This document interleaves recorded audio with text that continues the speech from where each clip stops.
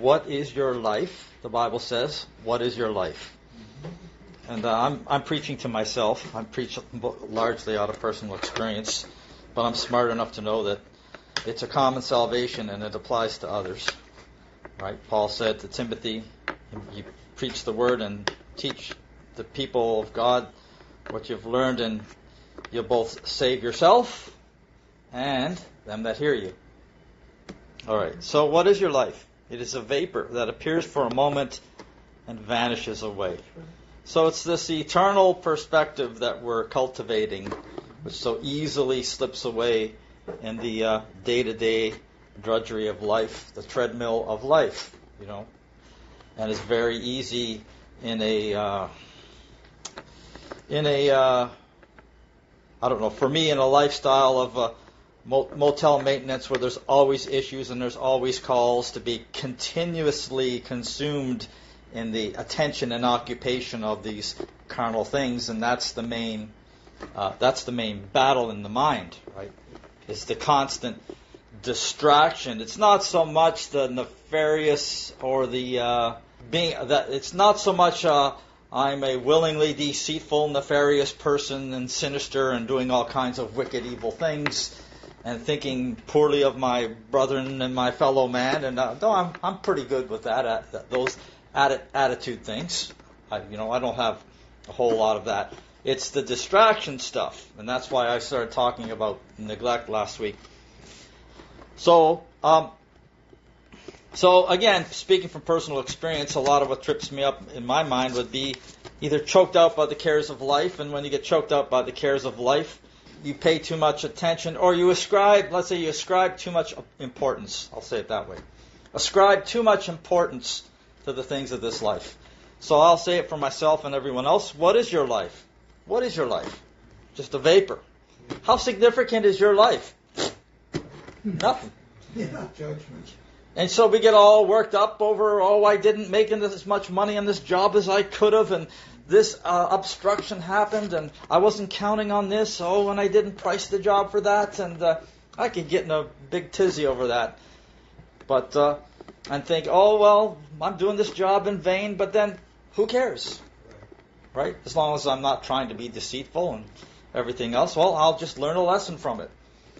And of course, the other thing about Christianity is that most Christians today are not really focused on what really constitutes true Christianity. Remember, Christianity is not a service to humanity. A lot of people borrow a worldly, a sort of a life philosophy, and they take it off of a scriptural principle, the golden rule, do unto others as you'd have them do unto you. And you can really generalize that principle and base your whole life on it, and not necessarily be a devout Christian with an eternal perspective, aware of their own depravity and diligently working out their salvation. So it's not just do unto others. The two great commandments are, Hear, O Israel, the Lord our God is one, and thou shalt love the Lord thy God with all thy heart, all thy soul, all thy mind, all thy strength. The second is like unto it, thou shalt love thy neighbor even as yourself. Now, first of all, the Bible goes further to define who is my neighbor. Who is my neighbor? If you're familiar with the story in Luke, a certain man went from Jerusalem to Jericho and fell among thieves, and they left him for dead. And a man walked and passed by, and a Levite passed by on the other side, and so on. But a Samaritan came and poured in oil and wine and tended to him and healed him of his wounds and put him on an ass and sent him on his way. And okay, so which of these was the neighbor? Well, the one who helped him out. But the neighbor was not any man, it was a certain man. Yeah. And the certain man was started in Jerusalem and went down to Jericho. So again, we have an allegory, a story, which is in the form of an allegory, revealing something spiritual. Not something carnal, but something spiritual. Jerusalem, for us, Jerusalem is the spiritual Jerusalem. But you are come unto the new Jerusalem, the heavenly city. If you can receive it in the spiritual sense, right now, we are in New Jerusalem. Because we are assembled together. It's a spiritual city. It's not a physical one right now. It's a spiritual one. And we have come into the presence of an innumerable host of angels, and we've come to Jesus Christ himself, because where 2 or 3 are gathered together in my name, there am I in the midst. Now, let's just stop, let it sink in for a while. Jesus Christ is right here. He's walking around, and he's taking inventory of what we're doing and thinking and saying, and he's here. Well, that takes a measure of faith to be aware of that, and then to have the response that he is here, whatever the sense of fear and awe and carefulness and being impressed with it. Let's say just being impressed with it. So, what is your life like? How important is it? What you accomplish, what you do. He who seeks to save his life shall lose it. And who loses his life never gets a career, never accomplishes anything, his business never prospers. He does, what have you done with your life? Get a life. No, the Bible says lose a life. You see how the world looks at it, right? It's just opposite. So I'll go into a few things here. I'm saying this to comfort myself, because I get discouraged at the way things go, and my only way out is to just force my mind, take my thoughts captive, and say, it just isn't that important. It really doesn't matter. So what if you lose $1,000 or $2,000? What if they take all the money out of your bank account? What of this? What of that? I don't care. I don't care. So, again, let's go back to what I was saying. Christianity is not just a service to humanity. Love the Lord with all your heart, soul, mind, and strength. Love your neighbor as yourself. Your neighbor is your Christian brother, because he starts in Jerusalem, the spiritual city. We're in Jerusalem, right? So you're my brothers, and I'm your brother. Here we are, we're in Jerusalem. Well, what happens if tomorrow I backslide, fall away from the standard that I've been living in? I backslide, and I become worldly, and I get tangled up, and the world uses me and abuses me and leaves me half for dead. See, I'm a certain man. I'm starting in Jerusalem. I'm starting in a spiritual condition, and I'm ending up in Jericho. Well, look at the Bible and the story of Jericho. Jericho was an evil city. It was a wicked city. It was the walled city, and they conquered the city by marching around the walls of Jericho and blowing the trumpet. And you know what happened on the 7th day. They march 7 times, they blow the trumpet, and the walls fall, and they burn the city with fire. And Rahab the harlot's in there with the scarlet thread, all of that. So you're looking, and I'm not going to get into the details of that allegory or imagery, but a certain man goes from Jerusalem to Jericho. It would be like us, starting off spiritual and backsliding and becoming carnal and entangled and suffering and wounds and spiritually as a result. So who is my neighbor? For the Christian, your neighbor isn't the guy that lives at 132 something street, and I live at 130 something street, and so he lives next door to me, so he's my neighbor. Spiritually speaking, then your neighbor is your brother, your Christian brother. Now, I'm not saying you can't love your carnal neighbor as yourself. You can extend it to him too. And there's good things we do to people who aren't saved. The Bible makes provision and instruction for that. If you have opportunity, do good to all men, but especially those that are the household of faith. But we're supposed to prioritize our brethren, right? But the parable of the certain man who went to Jerusalem to Jericho is an allegory about a Christian who falls back and backslides, and his brother helps him to recover. So what I'm saying is, the world trying to practice the golden rule, well, lots of people say, do unto others as you would have them do to you, and it's a good principle. I'm not opposed to the principle, but as Christians, we always got to leave off the principles and take it to perfection. We're not going to get by just on principles. We have to learn to go on to perfection. But it starts with the principles. But here's the thing. Lots of people practice the golden rule, but they don't love God with all their heart, soul, mind, and strength. So it's like the second commandment at the expense of the first one. So then what happens is you end up worshiping and serving the creature more than the Creator. You know, the atheist can have a philosophy of life that says, well, I should try to treat my fellow man the way I would like to be treated. And maybe he doesn't believe in God, but maybe he believes in karma or some other. So he says, well, I should treat this guy good because I'd like to be treated good. And he doesn't necessarily believe in God. He's not working out his salvation. He's not loving the Lord with all his heart, soul, mind, and strength. Serving the creature more than the Creator. And so the United States has become the sort of the fountainhead of certain things. One is it became kind of the fountainhead of evangelical outreach in the last 100 years, because you know, if we know about the church history in 1906 and the Azusa Street revival, what they call the latter rain, a great outpouring of the Spirit, a restoration to pronounced prominence and demonstration of the supernatural gifts of the Holy Ghost, and all that happened until around 1960 or so, and probably William Branham was like the last high-profile kind of demonstrator, manifester of the gifts of the Spirit in a pronounced supernatural way. And we've heard Brother Stair say it, we've heard other people say, what did that accomplish? What did that accomplish for the perfection of the church? The whole thing started very, very much in humility and faith and with charity and devotion towards God in 1906. And it was very much spontaneous. It was a work of God. It's something that God did. And it was very dramatic. It was very noteworthy. And it was a great blessing. But as we know, what happened is men began to organize it.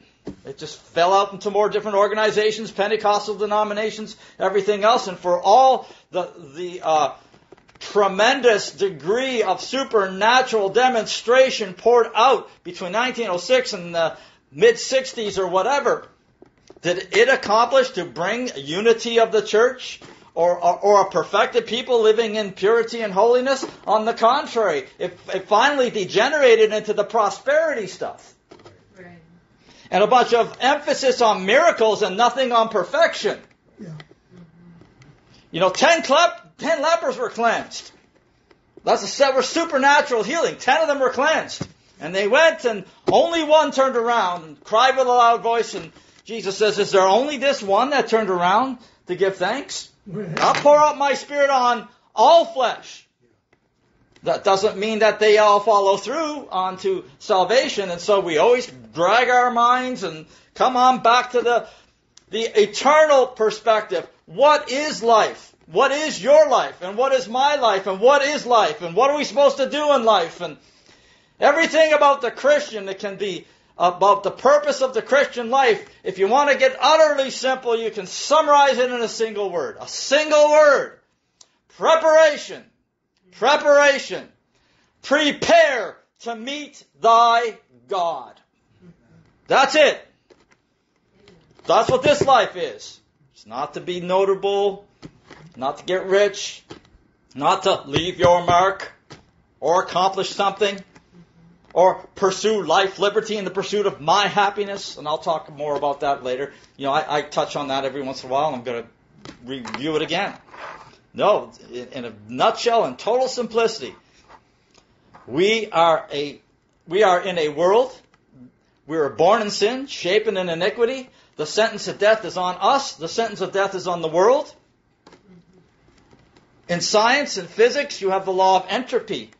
Everything is breaking down, decaying.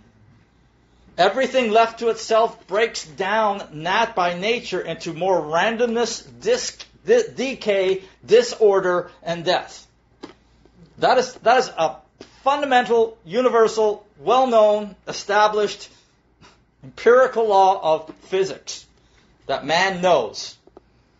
So that's fundamental. You know, that's why real Christians are not evolutionists.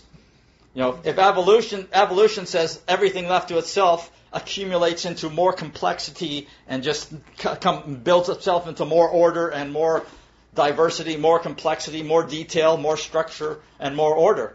Well, that's not true in the laws of nature. And the laws of nature were made by God because the worlds were framed by the Word of God. So those laws of nature should tell us something about those spiritual laws.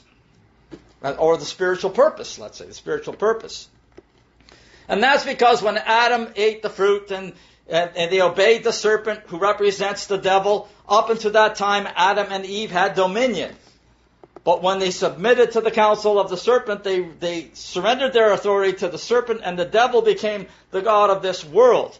And then sin entered into the world, not just into Adam and Eve. Sin entered into the world, into the physical structure, into the animal kingdom. It entered into the world.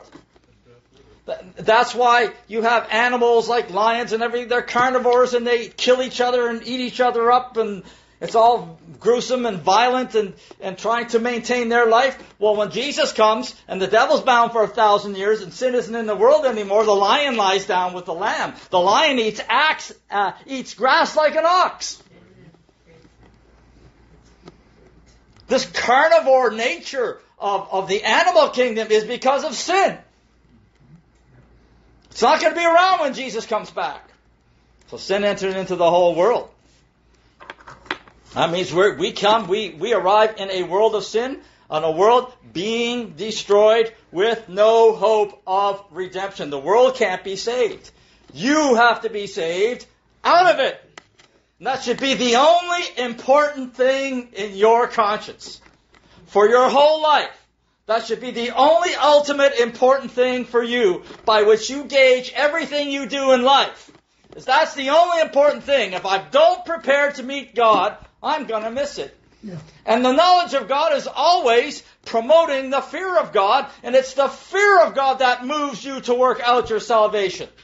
Everything with God starts with fear. It doesn't start with kindness or gentleness or love or anything like that, although we should follow through to know all those things, the love of God, the kindness of God, the mercy of God. I'm not discounting it, but I'm saying our starting point is fear. The fear of the Lord is the beginning of wisdom. The fear of the Lord is the beginning of knowledge. Right? Noah moved with fear. He prepared the ark to the saving of his house. Prepare to meet your God. Strive to enter in.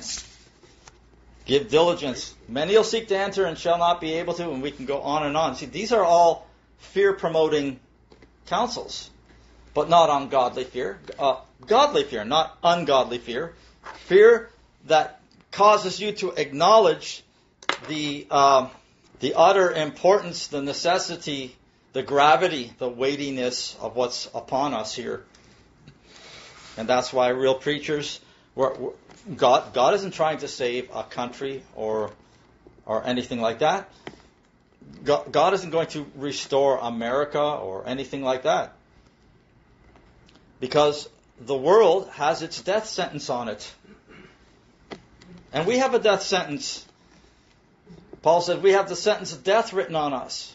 Every time we know how much of a failure or how far we fall short, we miss the standard and anything else, or we look back and see how we may have missed the will of God or failed God or slipped and stumbled or anything else, and anything we have suffered as a result of our own sin and transgression and neglect, and we suffer as a result, and don't make any mistake about it, you sow and you reap, and the Bible says every transgression will receive a just recompense, and so you suffer when you sin, and through the suffering you're supposed to learn something. And the captain of our salvation, Jesus, he was made perfect through sufferings. Even though he didn't sin, he was made perfect through sufferings because he had to go through the same thing that we go through. We're made perfect through sufferings, but he had to go through sufferings to be made perfect so he could relate to us and help us and encourage us in a way that we would be convinced that he knows how we feel. Right? How would we be convinced that Jesus knows how we feel if we had to suffer but he didn't? Then we could just say, well, how do you know? You didn't have to suffer. Right? We could hold a charge up on. He said, oh no, I had to suffer. I learned obedience by the things I suffered.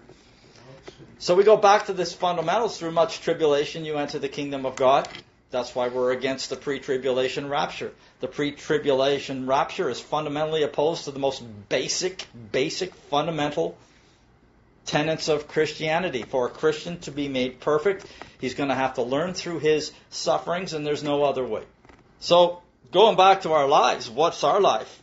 Yeah, and I'll just say myself, I'm ascribing way too much importance to events and things of this life. If you can win that battle, no, I'm not saying don't be irresponsible at your job, or don't be irresponsible at the responsibilities that God gives you for sort of daily living. We all have that. I'm not saying be so nonchalant about your daily life that you don't do anything. You just sit around and right? Never cook the meals, never cut the grass, never work, never do anything. Man doesn't work, neither should he eat. I guess you should work, right? A man should work. But there's a balance there. But in general, we ascribe far too much importance to the things of this life, and therefore when they don't work out the way we're hoping or the way we're expecting, our reaction is severe because we're placing a lot of importance upon it. It's not all that important. All is vanity. All is vanity and vexation of spirit in this life, if you look only in this life. If we have hope only in Christ in this life, if we have hope only in this life in Christ, we are of all men most miserable. People are expecting things from God. People think they're expecting things from God in a certain way at a certain time. And even though we know certain ways about the patterns and principles and the method of God's salvation, we know about the common salvation. We know the pattern of salvation. We know it's a baptism of suffering and tribulation.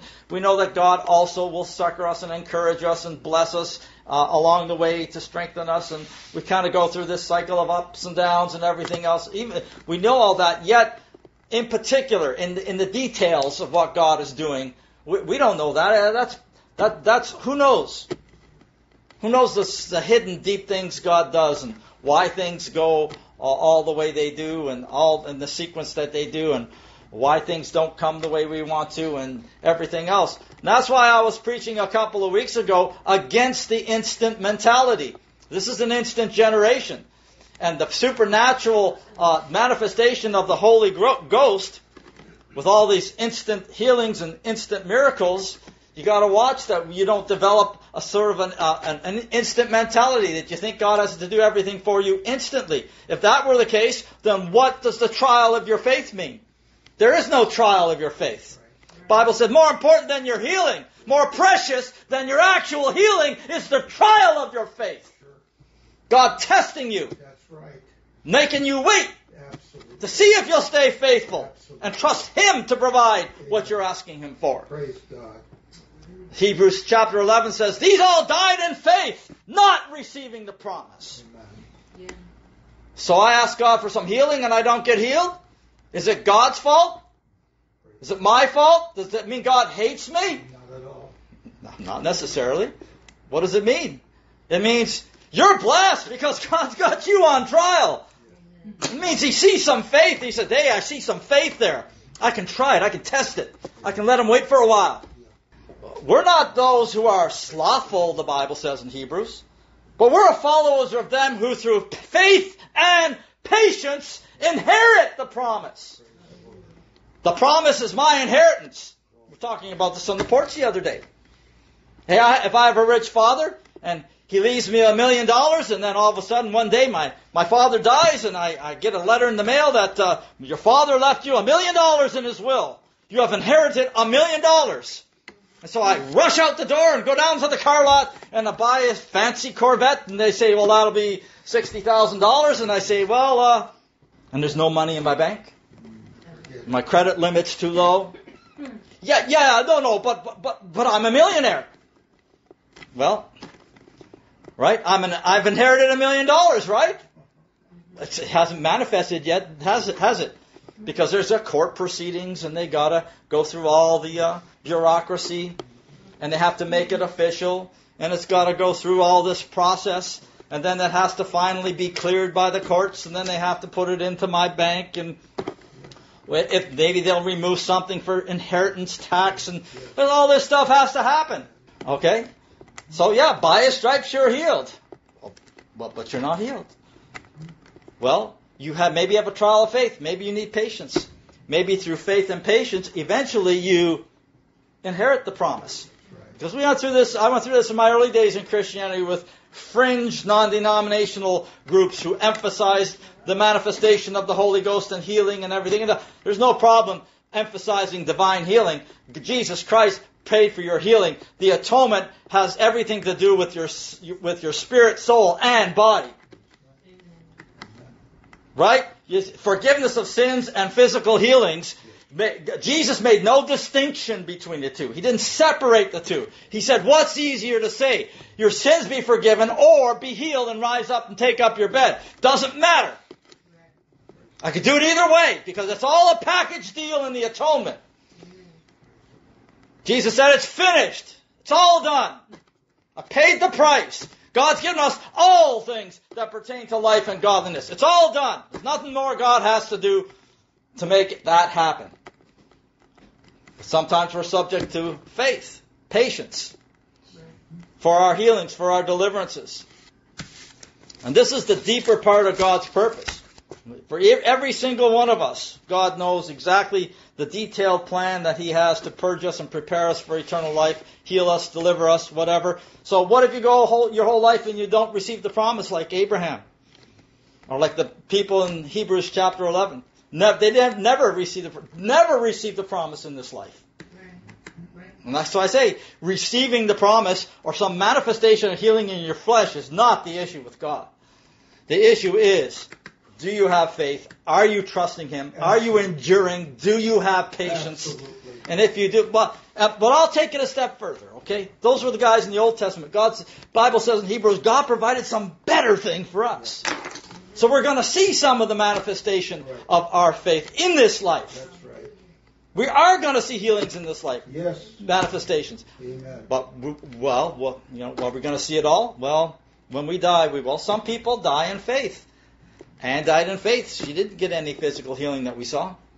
And yet when she passed on, she was free. Absolutely. Right? She is free of her cancer. Yes. She was delivered. Completely. So what's the issue? What was the important thing? Her dying in the faith, Absolutely. not receiving the promise. So that's the key. So too much emphasis on the supernatural and the instant takes away the heart of willing to be tried, willing to have patience, willing to endure. Although the fig tree does not blossom, although there be no calves in the stall, the labor of the olive fails. Everything that God promised me about prosperity, it just doesn't seem to be so.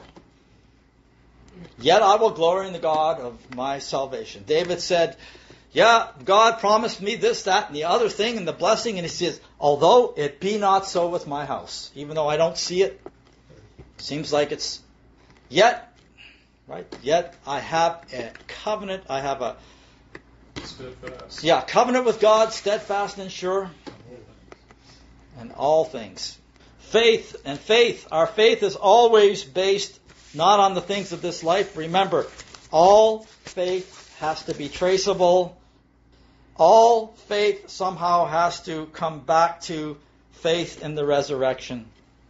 When Paul was disputing with religious people, when he was contending and disputing, when he was suffering persecution because of the things he was preaching, it all had to do with Jesus Christ, number one, but not just Jesus, but the fact that He rose from the dead. He says to the council there, so in the hope of the resurrection of the dead, am I called into question this day? Our faith has to always, if we're to have, and I think I said something similar to this in the previous week or two, but if we're ever to have the strength to have patience and endure things, it's going to be because we believe God can raise us from the dead. Now, on the level of this life, I might put my hope in something. I might put my hope that I can go to a job so that I can make some money and help my brother or what have you. And then my hope is dashed. I price the job wrong and I make mistakes and I can't make any money on this job. So my hope dies. Okay? I suffer a death. Remember Paul, he said, I die daily. I have expectations that are thwarted and don't come, that are spoiled. Things I wished happened, hope would happen, wanted to happen. I have things like that are spoiled and upset and overthrown every day. Every day I die. Every day my expectation, my hopes, the things that I would like, and they're overthrown or disappointed or not realized. I die daily. You don't know what a day brings forth. Now, not all your hopes are going to be dashed. And God can help you realize and achieve certain hopes in this life, certain ones. The Bible says that you have hope in this life in Christ only in this life. Your hope in Christ has to go to the eternal. Amen. So if I have a hope in this life that's overthrown, cast down, what's my hope? My hope now becomes that God will replace that hope and give me another hope. Yes. He'll resurrect me in another hope. Absolutely. So it's a kind of an inner resurrection based on, not on physical resurrection, but resurrection of hope, resurrection of purpose in life.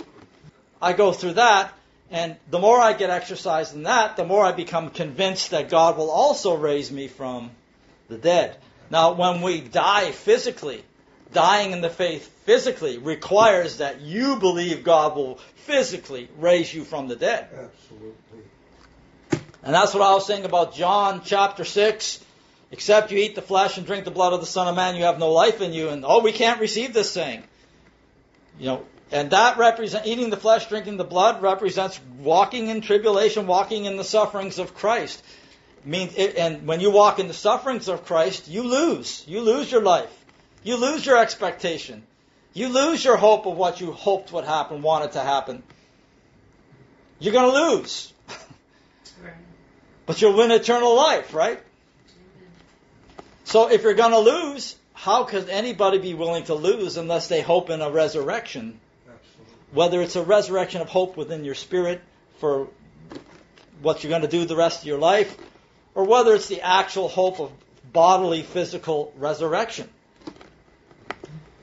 And your exercise in God, renewing you in hope and resurrecting your hopes for the things of this life, prepares you and waxes you more and more confident that God can also raise you from the dead physically. But Jesus said to those people in John chapter 6, you don't want to eat the flesh and drink the blood, or you don't want to walk in the fellowship of your sufferings and suffer loss, the loss of your life, the loss of your hopes, your dreams, your ambitions. He says, what if you see the Son of Man ascend up where he was before? What if you see resurrection, in other words? See, he's alluding to the resurrection there. Your inability to take the hardness as a good soldier of Christ. Your inability or reluctance to walk in the fellowship of his sufferings because you don't have strength. The faith, the strength of your faith is not in the resurrection. If you truly believed in resurrection power, you'd be willing to take the sufferings. You'd be willing to suffer the loss. And let me put it in a practical sense. Which of you, by taking thought, having effort, which of you, by striving and trying to labor to increase your financial status, which of you, by taking any thought, Bible says take no thought, what you eat, what you drink, wherewithal you'll be clothed, the provisions of this life. Seek first the kingdom of God and his righteousness. God will add all these things. Look at the sparrows. They don't sow. They don't have barns. They don't lay up in store. They just fly around, and wherever they find food, they find it. Right. God provides for them.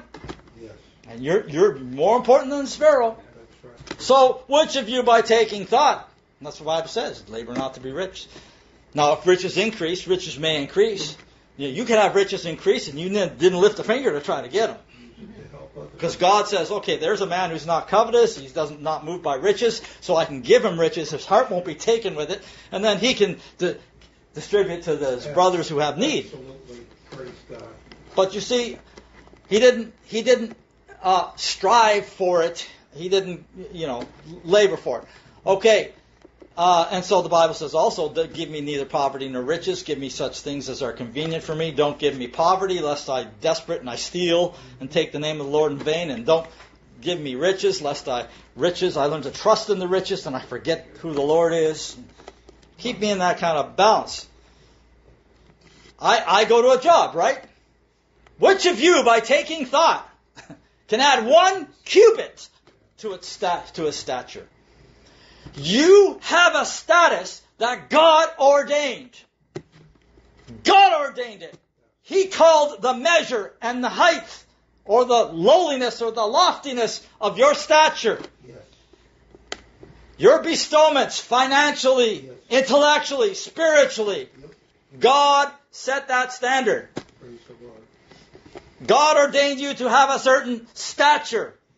And if you change it, or you try to change it, God will just pull you right back to that stature that He said you're going to have. Right? And that's just the way it is. Oh, granted, these 2 sons may sit, one in your right hand, one in your left. In other words, give me a stature. Let us have the high cubit of stature. Let me sit on the right hand of the Lord and on the left. We want to have the high place of glory.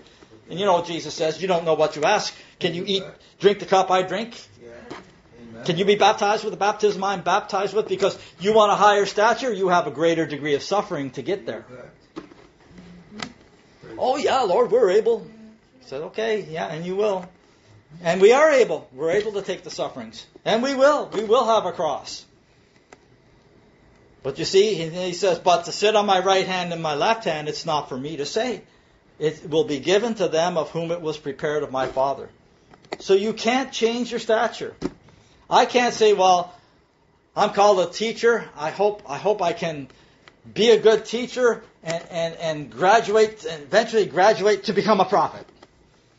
No, I can't do that. I'm a teacher from the foundation of the world. My status is teacher. There I am in the hierarchy of the body of Christ. Teacher.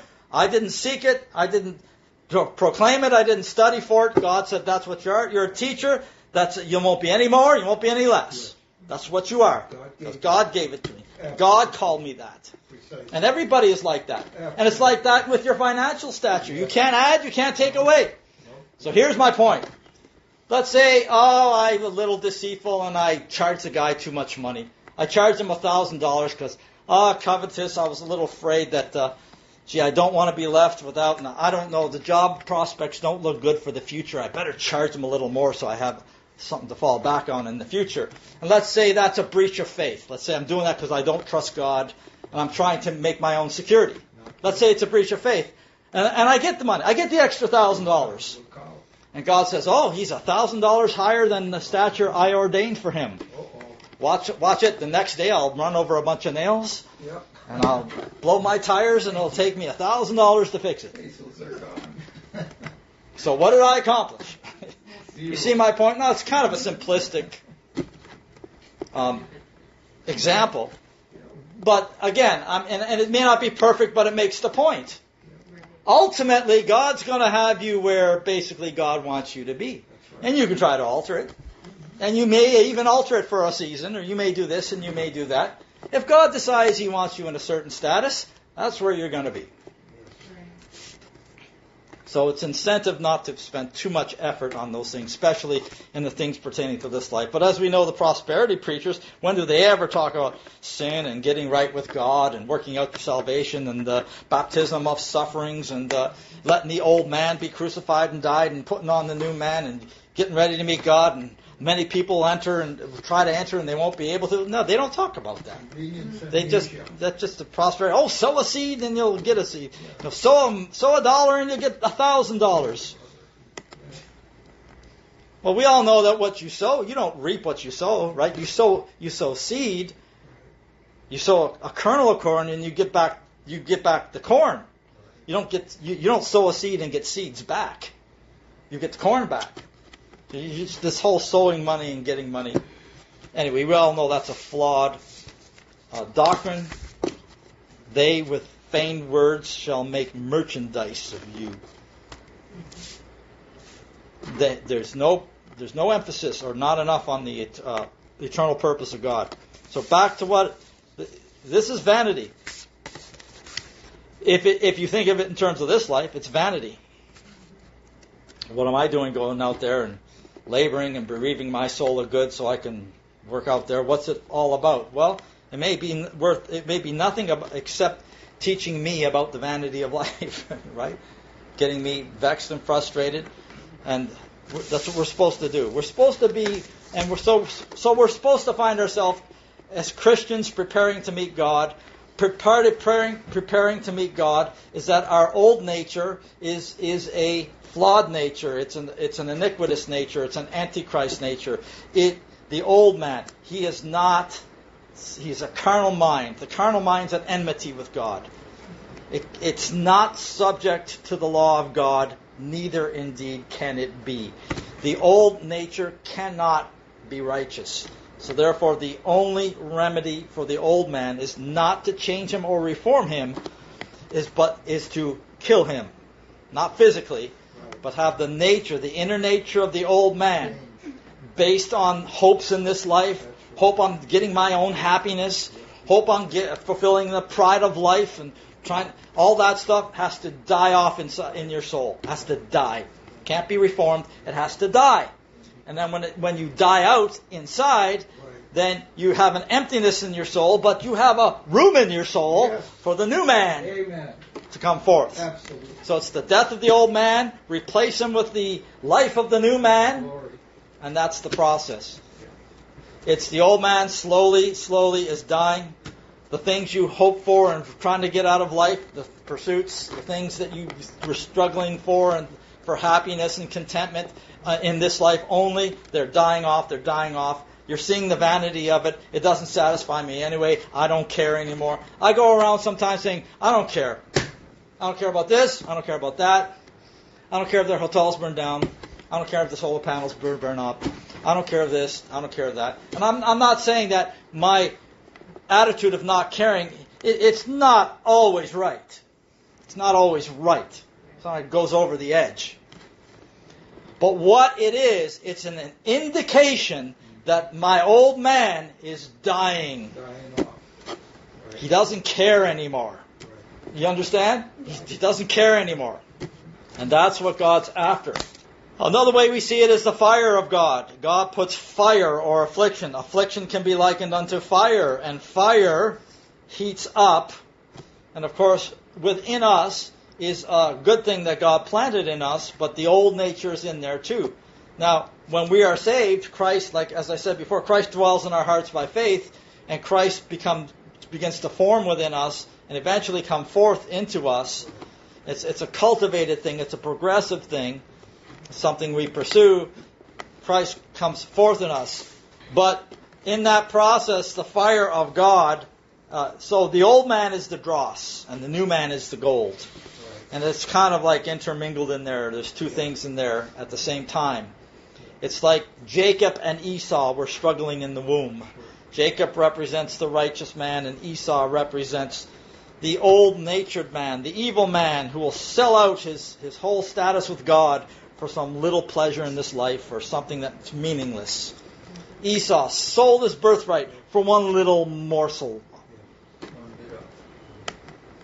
That's the perverseness of the old man. He has to die. So you have the fire of God. What it does is it begins to melt your soul. Melt it in trouble. Melt it in anxiety. Melting it in anguish. Melting it down with vexation and frustration. You feel the heat. And in that part of the operation of God, the old man begins to separate from the new man. And the dross rises to the top. And you may see some pretty ugly manifestations in people as the dross comes to the top. It's being manifested. But it's being manifested so God can skim it off the top and get it right out of you. Now, I'm only speaking from personal experiences. A lot of you haven't seen the dramatic and, say, the uglier part of the old man, Jonathan, when he's vexed and he's flying off the handle or he's manifesting this or that. My only consolation is that I understand the operation of God, and I can recover myself eventually and say, that's the old man. Okay, that's the old man. Thank God I'm in the fire, and he's being manifested, and the dross is coming to the top. And then other brothers will tell me, boy, Jonathan, compared to about 3 months ago, all this stuff went wrong on the job, and boy, you took it pretty well. It didn't seem to faze you at all. Whereas a couple of months ago, you would have get all in a frustrated, tizzy, and everything else. Well, that's because the fire is beginning to do its work. I'm dying out. I don't care. No man. You don't want to care too much about the things of this life, and that's what most of us do. We ascribe too much importance to the things of this life. So part of the operation of God then is for the old man to be crucified, and I'm going to review that a little bit. Remember, the old man can't be changed, reformed, trained. He has to die. He has to die. And that's the process we're in. And our whole life is preparing to meet God. That's, in a nutshell, that's all it is. Prepare to meet God. And you have faith in Jesus Christ. Your faith in Jesus Christ has to start with faith in the resurrection from the dead and then go from there. Otherwise, you have faith for Christ to help you fulfill things in this life, but you're not thinking about the resurrection or preparing to meet God. You're not thinking about all of that. Your faith is in vain. Isn't that what Paul said? If Christ be not risen, if your faith is not based on the resurrection of Christ from the dead, to overcome the disappointments of this life and the deaths of this life, whether it's death in the heart or death of the flesh, then your faith is in vain. And that's the fundamental problem with the prosperity preachers. It cultivates people to have hope in Christ in this life, and that's not what it's about. Christ doesn't care what you get in this life. See, and that Paul, striving with the Jews about circumcision and all these outward manifestations of law and everything else, Paul finally says, look, circumcision doesn't mean anything. Uncircumcision doesn't mean anything. Here's the only thing that matters. Have you become a new creature? Amen. It's the only thing that matters. It doesn't matter if I have a thriving business and then I lose everything I have. Well, through it all, did it break me? Did it cause me to come to God in anguish and brokenness, humility, asking God to deliver and save me, and made me let go of my hopes in this life, made me stop trying to scramble to save my life that I thought was important but really is not important at all? And then something was accomplished in my heart that God wanted accomplished. And God doesn't care if it costs $20 million. That's nothing to Him. He doesn't care what your loss is in this life. He who seeks to save his life, gonna lose it. That is what's wrong with the American way. And that is the error of saying that the Constitution is only describing the God-given inalienable rights that we all have. This is inaccurate. This is an inaccurate representation of Christianity and scriptural principles. Life, liberty, and the pursuit of happiness. Brother, I'm not pursuing my happiness. Jesus Christ said fundamentally, if you're going to follow me, you're going to inherit eternal life, you pick up your cross. Right. Deny yourself. Stop seeking your own. Stop seeking your happiness. Seek the welfare of your brother and your sister. Even Christ didn't please himself. He was rich, but he became poor so you could be saved. I can pursue my own happiness. And I'll die with a temporary happiness that passes away, that I'll forget in a couple of years. I'll forget the enthrallments and the euphoria and the pleasures and the whatever came from my accomplishments, and puffing up my sense of accomplishment and feeling good about it for a moment, and then it all vanishes away, and then I'll lose my soul. What are you going to get in exchange for your soul? What if you gain the whole world and you lose your soul? Deny yourself. Pick up your cross. Follow me. How does that jive with pursue your happiness? You have a right to pursue your happiness. Really? The U.S. Constitution and their so-called magnification of what they say is God-given inalienable rights, all it does is it just justifies the individual's pursuit of their own pleasure.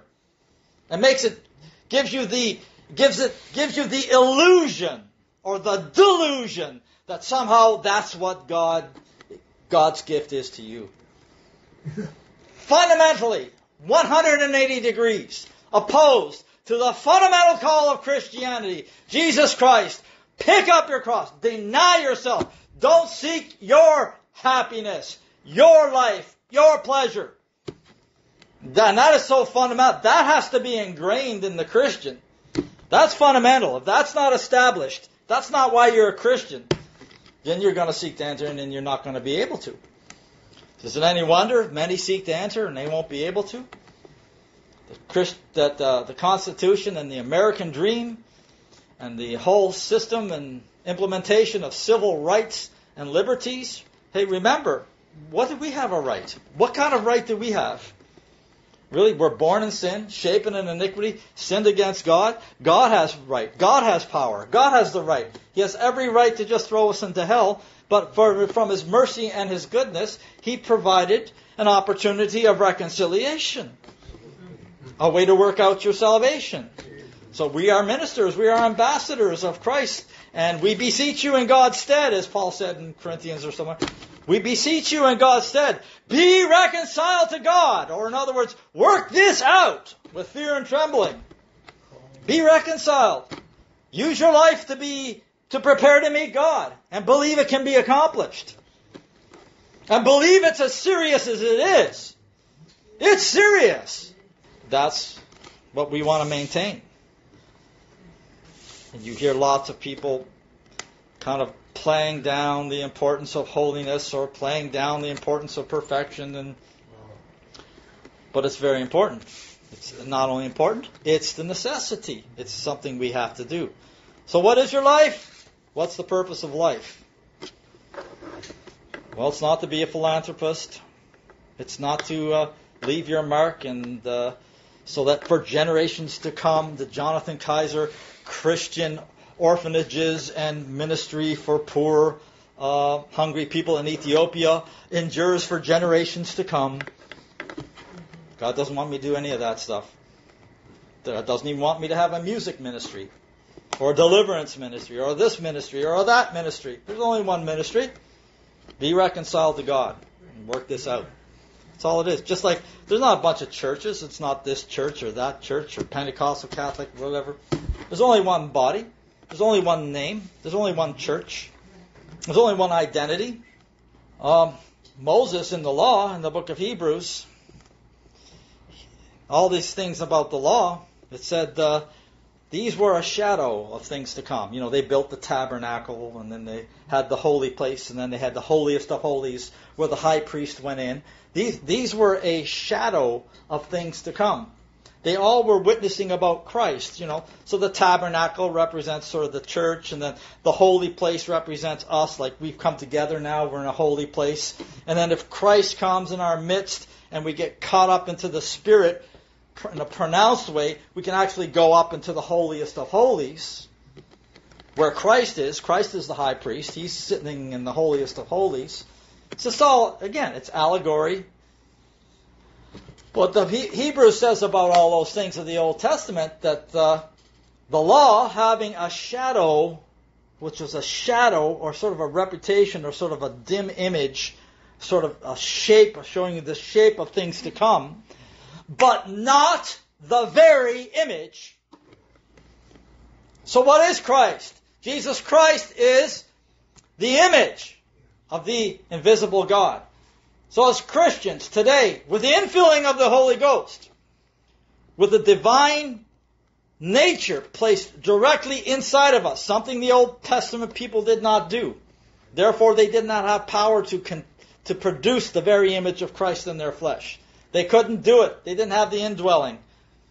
The Holy Ghost wasn't given because Christ wasn't yet glorified.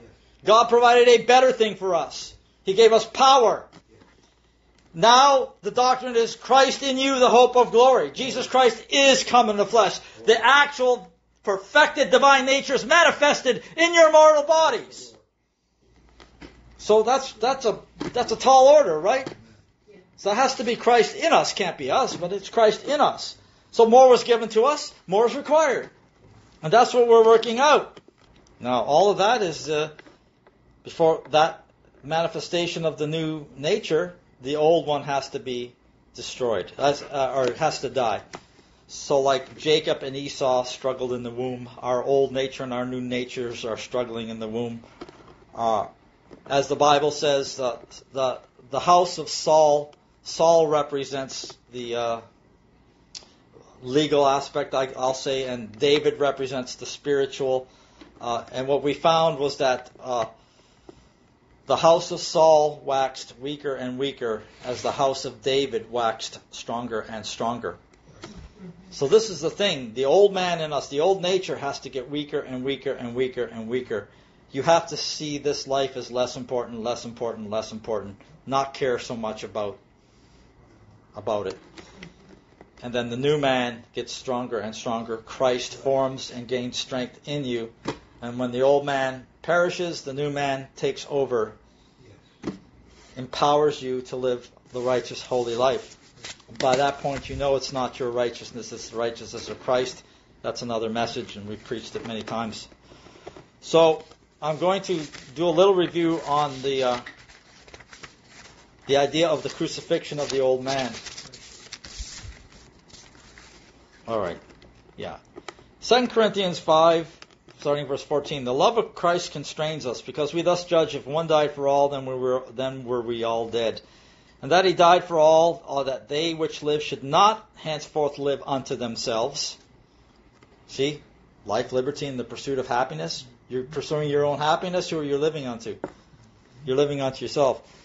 You do not live life unto yourself, but unto him which died for them and rose again. Wherefore henceforth know we no man after the flesh. Yea, though we have known Christ after the flesh, yet now henceforth know we him no more. Therefore, if any man be in Christ, he is a new creature. Old things are passed away. Behold, all things are become new, and all things are of God, who hath reconciled us to himself by Jesus Christ, and hath given to us the ministry of reconciliation. To wit, that God was in Christ, reconciling the world unto himself, not imputing their trespasses unto them, and hath committed unto us the word of reconciliation. We then, as ambassadors for Christ, as though God did beseech you by us, we pray you in Christ's stead, be reconciled to God. Now, Galatians 6, 14 to 17. God forbid that I should glory, save in all the things that I accomplished in my ministry for the Lord. No, doesn't say that. God forbid that I should glory, save in the cross of our Lord Jesus Christ. This is what we've got to learn as Christians. What do we glory in? We glory in tribulation, Romans chapter 5, for we glory in tribulation, because we know what tribulation is doing. We're patience, experience hope. Hope makes not ashamed. Love of God is shed abroad in our hearts by the Holy Ghost. We glory in the cross, by whom the world is crucified unto me, and I unto the world. For in Christ Jesus neither circumcision availeth anything, nor uncircumcision, but a new creature. As many as walk according to this rule, peace be on them, and mercy upon the Israel of God. Okay. Now, back to this Constitution thing, and what they say is liberty. The precept, the perception, the concept of Christian liberty, Christ has come to set us free. And it's that you can't just leave the concept or the explanation of Christian liberty in such a simplistic form like, oh, Christ came to set us free. Stand fast in the liberty. Don't be entangled. Wherewith Christ hath made you free. Don't be entangled with the yoke of bondage. Well, what is this concept of Christian liberty? The Constitution has perverted it into making people think you're free to pursue your own happiness, as I was saying. Okay, and that's not the liberty Christ is talking about. But the Constitution and rights, it justifies in the conscience of men, in the conscience of Americans, it's justifying the pursuit of pleasing yourself and the pride of life. See, if I have a right, like the U.S. Constitution says, well, you have a right, Jonathan. Yeah, someone told me I have to do such as. Well, you don't have to listen to them because you have a right. You have the power. It's your decision. They think that liberty is the liberty is the power given to an individual to exercise their will in constant independence. I do what I want. I decide I want for my happiness, and you don't have a right to tell me to do otherwise. Now, you don't have to be a homosexual, but if I want to be a homosexual, you can't tell me I can't. Because I have a right. I can exercise my will in independence of how you exercise your will. And you just exercise your will the way you want. Well, that's the kind of the crux of American civil liberties. But what does that do? Since when does the exercise of an individual's will in independence constitute submission to God? Because the whole basis of salvation is submitting to God. You don't have a right to exercise your will the way you want in independence. Because Lucifer did that. As soon as Lucifer exercised his will in independence from God, He was cast out of heaven. So the U.S. has cultivated iniquity with all of that. So what is the Christian liberty? The Christian liberty is when the Christian has a passionate desire to glorify God and manifest purity and holiness in his body so that the world can see Jesus through them, but he's trapped yet in a mystery of iniquity, and he finds himself succumbing to certain evil deeds and practices and sins, and he's trying not to, but he gets overwhelmed and he's overpowered by a higher spiritual force, and he falls to those things, and he cannot do the thing that he wants to do. So in other words, he is not at liberty to express the righteousness of God because the power of sin has him trapped. Yes. And he desires liberty from that power of sin so he can express the holiness of God. That's the liberty we're talking about. Liberty from the power of sin to demonstrate the purity and holiness of God. Not to do what you want. And that's where the concept of liberty is become skewed in the world, and chiefly in America. Yeah, I have a right. What's that saying? I have power. I exist as an independent entity. I can exercise my will in independence and not to be judged or influenced or imposed upon anybody else. Right? If you say, well, children have a right, and this is how stupid and perverted it's getting in our generation. Well, if I'm some 10-year-old child who's a boy decides that he thinks he's a girl, and then the Constitution, are they going to say then they have a right, that 10-year-old child, to enter into gender reassignment surgery and turn into a woman, and the parents have no say in it because they're a child and they have a right? And you hear all this stuff about abortion, and women say, my body, my choice. What an evil. What a wickedness. What total depraved attitude cultivated by American civil liberties. Perversions of Christian liberty. They say it's a Christian nation. That's why God isn't saving America. America corrupted all the concepts of Christianity like that. Now, I'm sure there's some good Christian people left in America, but they're not the majority, I'll tell you that. They're not Jerry Falwell's moral majority.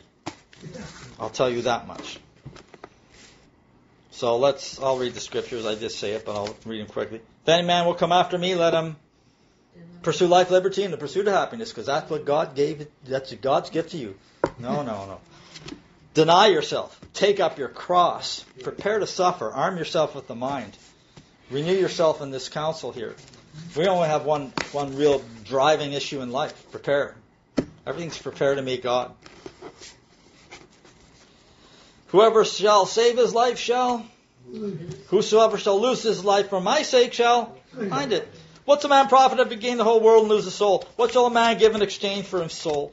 For the Son of Man shall come in the glory of his Father with his angels, and then shall he reward every man according to his works. Not according to his beliefs, not according to his philosophies of life or anything. He will reward every man according to his works. What did your flesh produce? What fruit? What works? We must all appear before the judgment seat of Christ, that we may receive the things done in our body, whether it's good or whether it's evil. When he called the people unto him with his disciples, he said, whosoever will come after me, let him deny himself, take up his cross, and follow me. The same thing. It's in a different gospel. Romans 15 exhorts the strong spiritual people, read them that are strong ought to bear the infirmities of the weak and not to please ourselves. Stop pursuing your own happiness. Try to do look not every man on his own things, but on the things of others. Let every one of us please his neighbor for his good, for his edification. For even Christ pleased not himself, but as it's written, reproaches of them that reproach thee fell on me. And I read this. If in this life only we have hope in Christ, we are of all men most miserable. Because if you follow Christ, the emphasis is on eternal life, not on this life. Absolutely. You're giving up this life for eternal life. 100%. You're going to lose in this life to gain eternal life. Yes. But if we have hope to gain and be successful in this life, and that's all we have, and we're saved, we're putting our hope in Christ, Christ is going to try to lead us into where we lose all that stuff. And we're trying to save it, and we're hoping Christ will help us to save life, increase my my career, my ambition, my goal, my dreams. You hear people, the spirit of the world talks like that all of the time. I'm so glad that God helped me to realize my dreams. Oh, it's been my lifelong dream to be a this and be a that and to get a business or get married and whatever. No, that's not what Christianity is. Now, here's the thing. Another fundamental principle that you should always put in your thoughts as you pursue things and go through life in your experiences with God. The things that are highly esteemed among men are abomination to God. So everything the way the world sees it.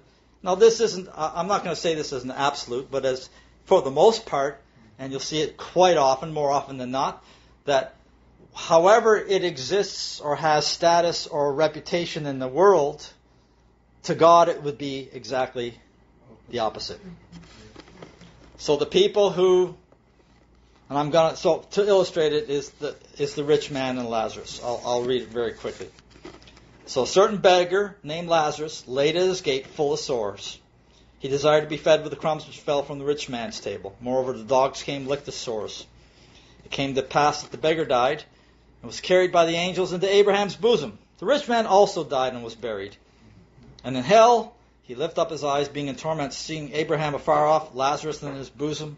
And he cried and said, Father Abraham, have mercy on me. Send Lazarus, that he may dip the tip of his finger in water and cool my tongue, for I am tormented in this flame. But Abraham said, Son, remember, thou in thy lifetime receivest thy good things, and likewise Lazarus evil things.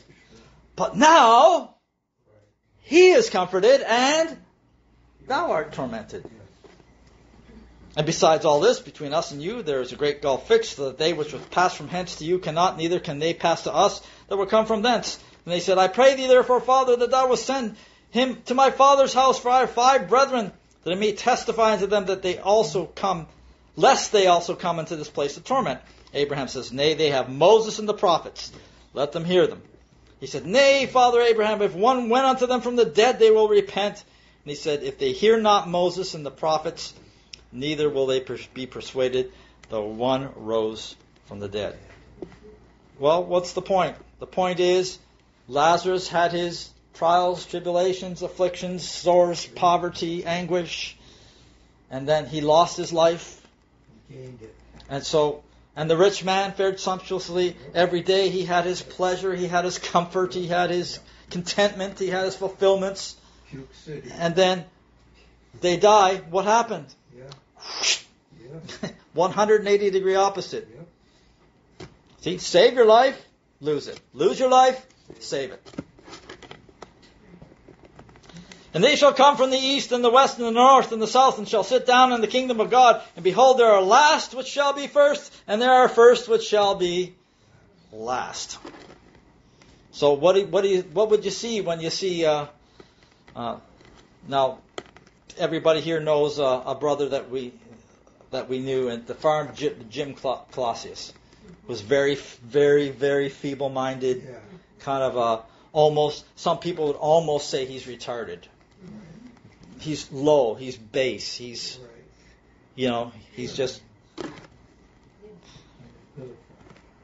And the Bible says, "You see your calling, brethren. Not many mighty, not many wise, not many noble. God has chosen the foolish things. God chose the base things of the world, the things that are despised, rejected, the rejects, the retards, the things that the world scoffs and scorns and says, you're a useless eater." That's the New World Order would call it. You're good for nothing. You're just a feeble-minded nothing. God chose the foolish things to confound the wise. So, why? Because when God is glorified in them, there's going to be such a contrast that you're going to know it's God. It's going to be very obvious. So those feeble ones, those weaker ones, we bestow the more abundant honor on them. They are more important because it's easier for God to get glory in them because the contrast is much more obvious. You know, if God was going to bestow upon me, if I could put a figure on it, a level of intelligence of 40 million something or others, whatever the unit would be. God was going to bless me with 40 million units of knowledge. And I was so smart, I was already at 38 million, just on my own efforts, 38 million units of knowledge. God gives me the extra 2 million. Hardly anybody would know. Because I'm really not that much more smart than what... I don't know. It's just my desperate attempt off the cuff here to show you the contrast is what glorifies God. The low ones are the ones that are important to God. So the last shall be first, the first shall be last. So can you see on Judgment Day, God highly exalts a guy like him? Sure. And he's sitting in a position of judgment. He's sitting as a judge with Jesus Christ. God highly exalts that low-life, feeble-minded, retarded guy. Highly exalts him.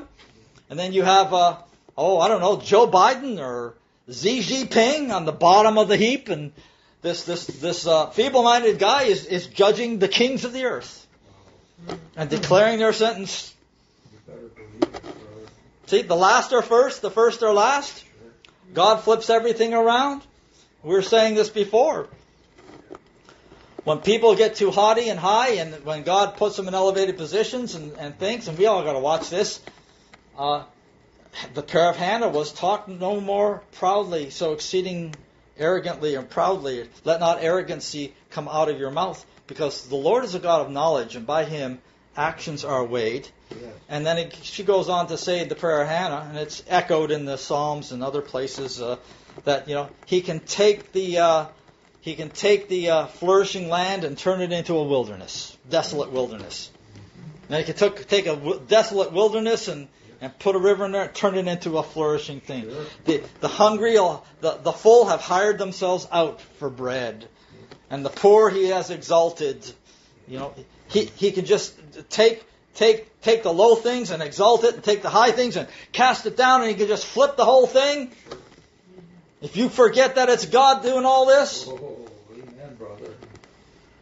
He'll just flip it on you. And He can do it like that, Well, here you have Lazarus and the rich man. See, you want all your goods in this life, you're going to lose it eternally. But if you lose it in this life, you gain it eternally. Just a simple principle. Yep. It's not that God is never going to give us something in this life. Sometimes God will give you a blessing. Absolutely. In this life. He may do that. Yep. But it's these principles are so that we're not discouraged to seek them. Yeah. And when we're not discouraged when we don't always get them in this life. Right. That doesn't mean you have to be discouraged. Keep praising the Lord. Just because you didn't get your house, your car, your healing, your whatever. Just keep trusting God. Amen. Job said, I think it was Job, or was it the Psalms? I don't know. Doesn't matter. My times are in your hand. Amen. To everything there is a time. There's a purpose and there's a time. So there's a time. There is a appointed time when God will deliver me from my angry, frustrated outbursts. Or there is a appointed time when God will deliver me from my cigarette addiction. There is an appointed time that God will heal me of whatever. There's an appointed time. And all the days of my appointed time on the earth, I will wait until that change comes. Amen. And if it's not there, look at all the examples. It didn't discourage David ultimately, did it? Though their fig tree does not blossom, although it be not so with my house, although it hasn't happened yet, and I'm not sure I understand exactly why, I'll still trust God. I'll still believe there's a day appointed. And then again, what if you die in your faith and not receive the promise? You're better off with a better resurrection and showing God that you have patience, that your faith has been tried and you stay true to God in your trial. Blessed are they who have not seen and still believe. What do you think has more value to God? The guy who believes? I believe because I got healed. See? Ooh, I can dance. Right? Well, my hip was all out of joint and God created a new hip and I can... Or what about the guy whose hip never gets healed but trusts God all the way? Blessed is he who has not seen or not received the promise, but still believes. So that has value with God. I've said that to God many times. Well, I heard this man, he saw a woman healed and da-da-da. I read all these people have visitations from angels and this guy's caught up and he even saw the Lord in heaven and why can't I have one of those?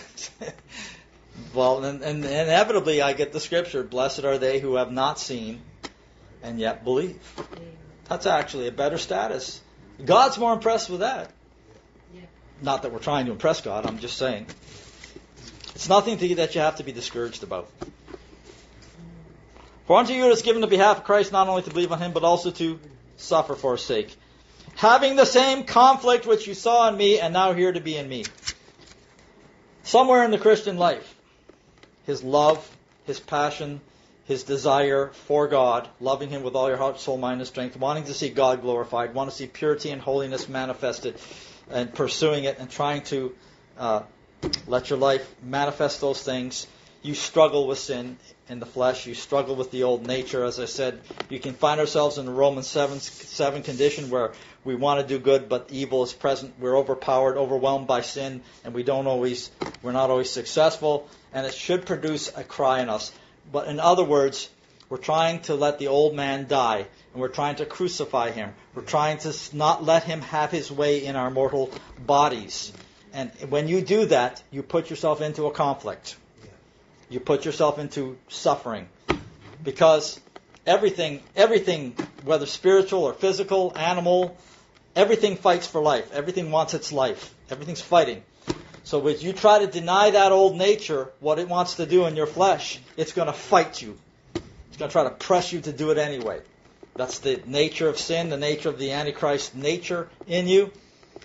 Now, when the Bible says we crucify the old man, they that are Christ have crucified the old man with its affections and lusts. Crucifixion is a process. It's not instant. The Bible says, cursed is every man that hangs on a tree. Christ was hung on the tree. Cursed is every man that hangs on a tree. The flesh is the tree. Jesus makes spittle and anoints the man's eyes, and he sees cloudy, and then he says, what do you see? I see men as trees walking. Isaiah said, you are the trees of righteousness, the planting of the Lord. Your flesh is a tree. The tree produces fruit. So we're trees.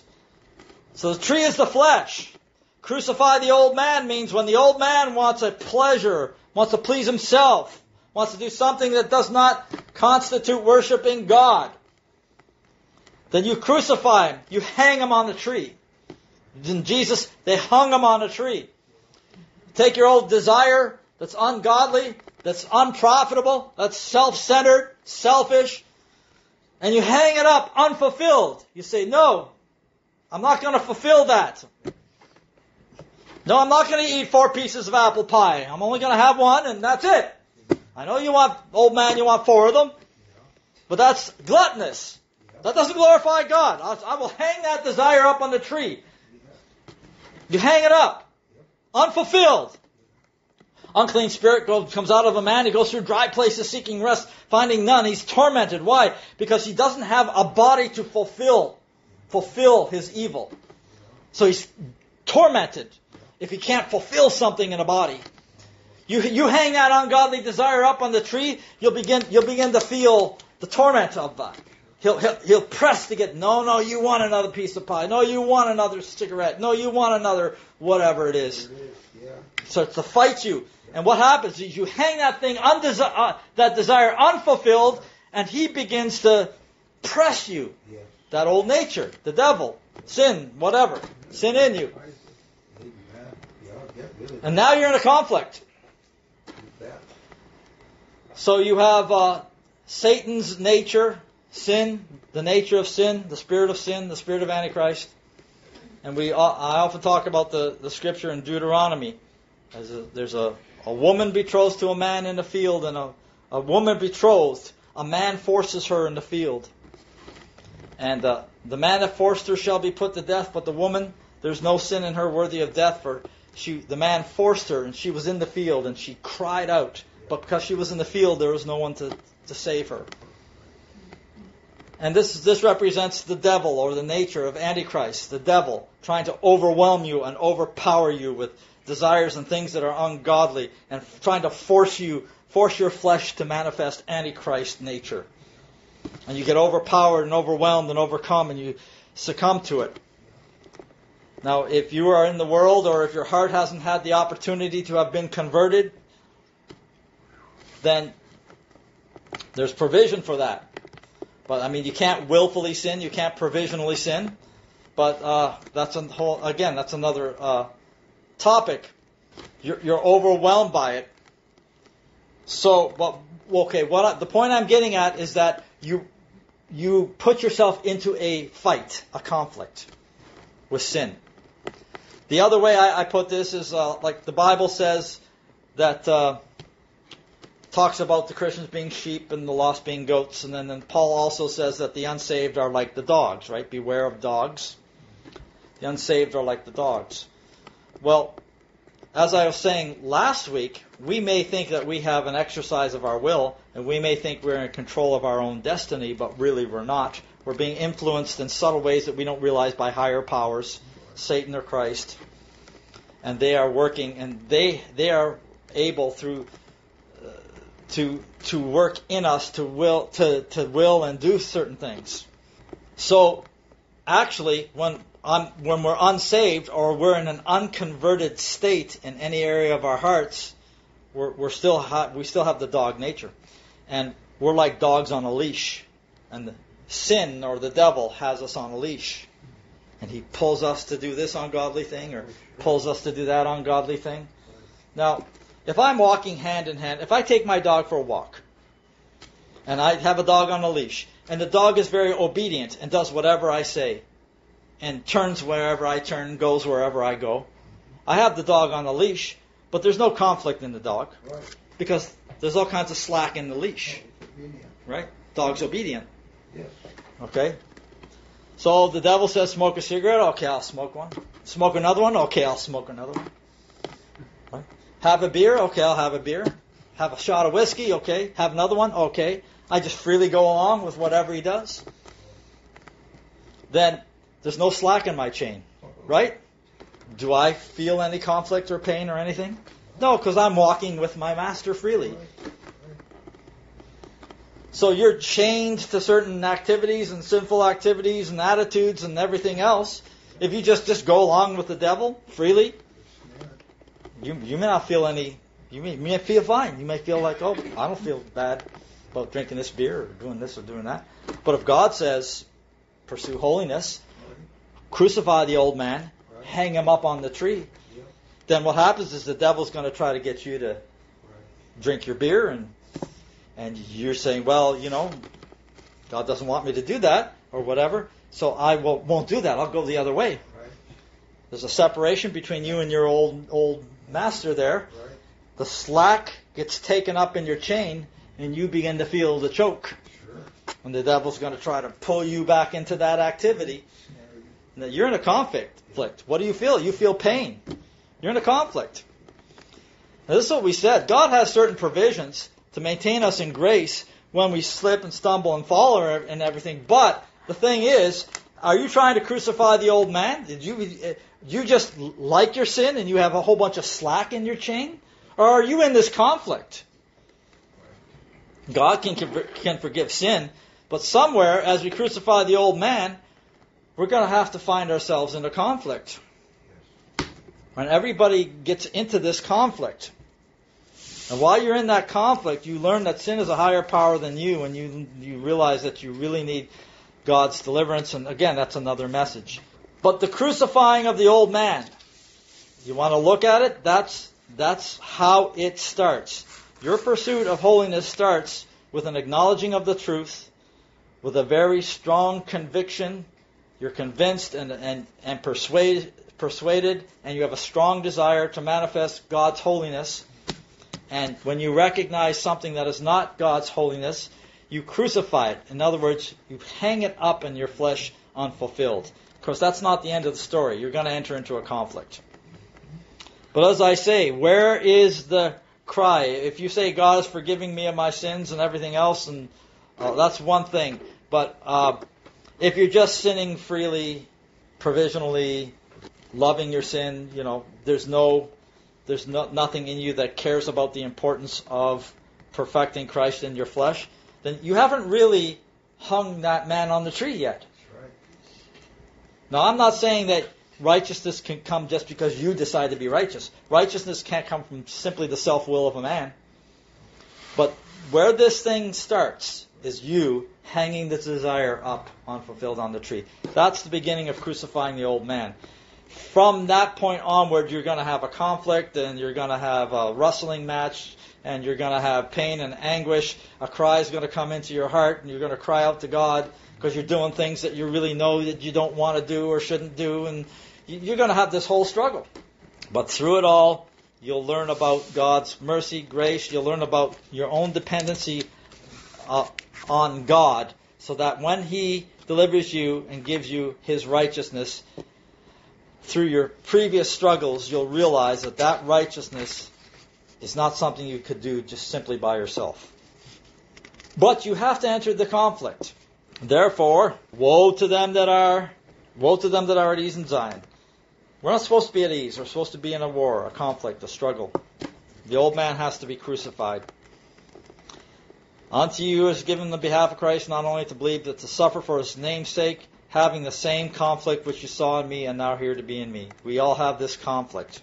I've heard people go around saying, I can sin because God forgives me from my sin even before I even commit it, with a gloat and a smile on their face. Well, there's no conflict there. There's no anguish. There's no cry to be delivered from evil. There's no passion to see the holiness and purity of Christ manifested in them. They haven't even tried to hang up their desires for Christ's sake. They haven't even tried to. They're just presuming on the grace, delighting that the sin will be forgiven before they even commit it, anticipating that they can strive towards the sin. So you want a simple way to define, when is sin an offense to God and when it isn't, or when God will forgive sin, or when He's really, really very displeased with it. I've characterized it this way: the grace of God is there. But the grace of God teaches you to deny the ungodliness and the worldly lusts. Yes. Right? Live soberly, righteously, godly in this world.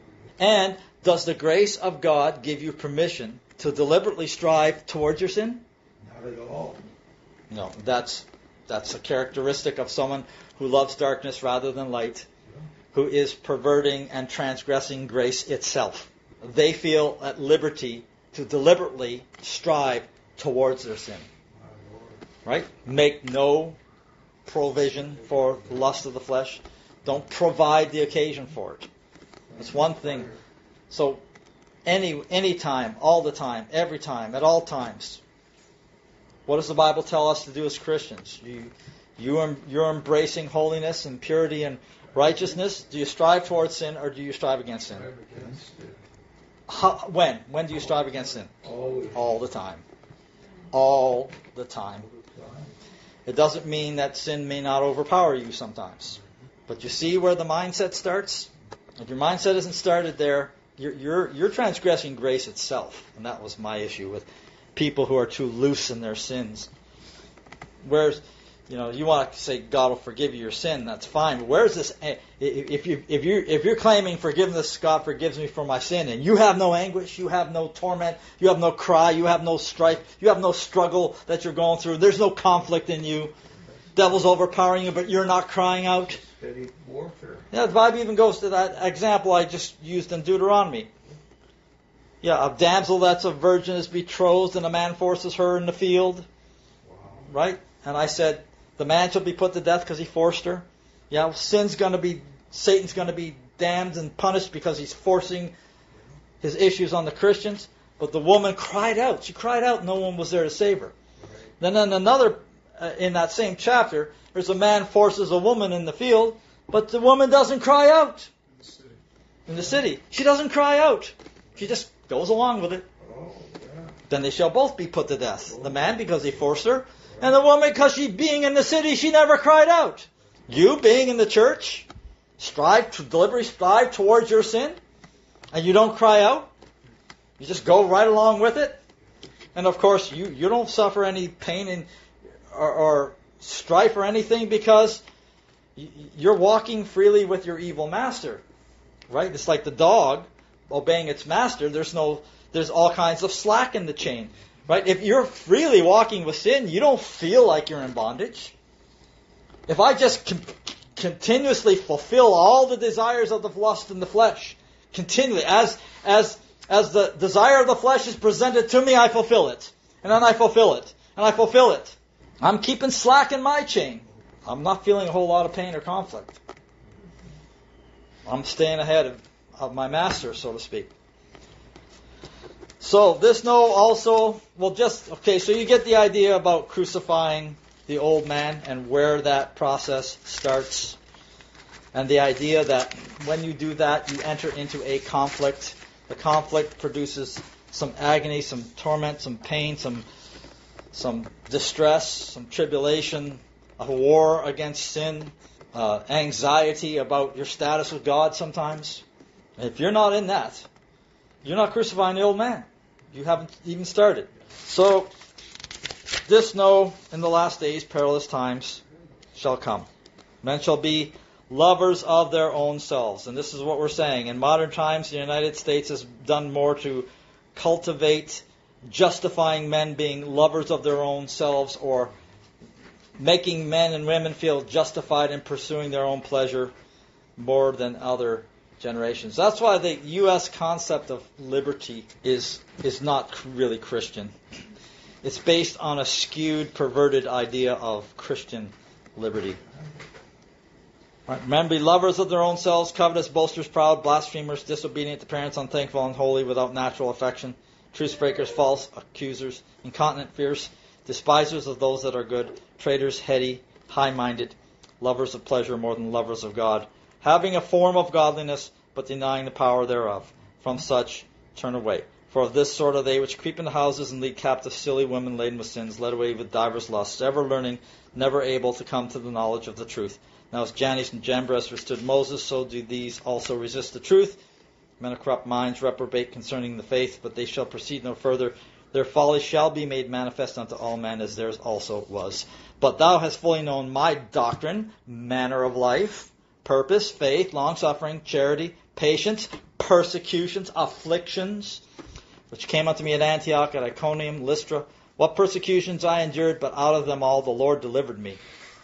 Many are the afflictions of the righteous, but the Lord shall deliver them out of them all. Yea, and all that live godly in Christ Jesus shall suffer persecution. But evil men and seducers shall wax worse and worse, deceiving and being deceived. So it's got the fire of God. It melts your soul with trouble, stress, anguish, vexation, conflict. It's all God's process of separating sin from you, and it rises to the top. And then sin appears, sin. And then God deals with it and delivers you from it, and then you don't. When you're through with this operation of God, this baptism of affliction, this fiery trial, then you do not sin. Whosoever is born of God doth not commit sin. He that doeth righteousness is of God. He that doeth not righteousness is of the devil. It's a kind of a cut and dried binary thing. It's not like the old man can improve along the way. No, the old man ain't improving. There's only one remedy. The old man dies. And the beginning of the death of the old man is you crucify him. Hang up his desire unfulfilled on the tree. And don't carry any false expectations that when you do that, the issue's over. It's not over. It's just begun. But that's your starting point. Various things happen in your affliction and your struggles, striving against sin, and it should that whole process should produce an anguish and a cry deep in your heart that God understands. And when that cry comes out of your heart, that desperate cry, you desperately want the righteousness and purity of God, and you're struggling so much, and you feel so overwhelmed and overpowered, and you're in anguish because it might, like I say, challenge your status with God, and a great cry goes up before God. What was that? Yeah. See, when Jesus went to the cross, was God impressed with all the physical sufferings and everything? You know, in Isaiah, I believe it's 53, right? Who hath believed our report? Isaiah 53. The Bible doesn't say that, God will see all the wounds on his back and be satisfied. What God really was impressed with. Now, I'm not saying those wounds were insignificant, or that he didn't feel the pain. But what I'm saying is the real crux of the matter, what God was really interested is, he shall see the travail of his soul, and then he'll be satisfied. When God sees the anguish and the conflict in your soul, that conflict and cry and anguish of soul couldn't be in there unless you had a true desire to magnify the righteousness, the holiness, the purity of God. And you're finding yourself in a struggle, overpowered by the devil, and you can't seem to get the upper hand. Therefore, you desperately need God's power to get rid of that power, to give you the Christian liberty to live without sin. Not liberty to live for your happiness. Liberty to live without sin. And then when you're living without sin, you're living in the divine nature. When you're in the divine nature, the Lord is your shepherd. Right. And you have no want, you have no need. Right. You are full and complete and content in the Lord. And you are now at liberty to love your brother. That's right. Because you're no longer the old man in his torments, seeking your own comforts, seeking your own appeasements, seeking your own closures on events that went wrong in your life, seeking your own vengeance, seeking your own satisfaction. Now, he's dead. Now you're delivered into the liberty of the divine nature, a Son of God. And you have no want with God. You're provided for. You're clear. You're free. Then what's your liberty for then? For your brother. Lay down your life for your brother. That's what Christ did. He didn't please himself. You didn't think Christ wasn't at liberty? You don't think Christ could have just said, heck with y'all, 12 legions of angels, wipe these guys out, I'm not going to no cross. He could have done that. Jesus, Peter, put up your sword. Do you not think that I can now presently call to heaven and get 12 legions of angels and get out of this mess? That always impressed me. The thought probably crossed his mind. Right? He was tempted in all points. You don't think the thought crossed his mind? You don't think for a moment Jesus said, God, I'd just like to wipe these guys out. They're so evil. I'm not saying one way or another, but I'm saying in some way, shape, or form, out of the abundance of the heart, the mouth speaks. And that's the abundance of Jesus' heart. That's what he said to Peter. He had to be thinking about it. The thought had to have entered into his mind. Hey, you can call 12 legions of angels now and you can get out of this mess. Yeah, you see? And that's what we're always trying to do, right? Get out of the... It's not wrong to be tempted to resist sufferings and all of that, but anyway, God will help us. Okay, I went quite long, so that's it, I'm done.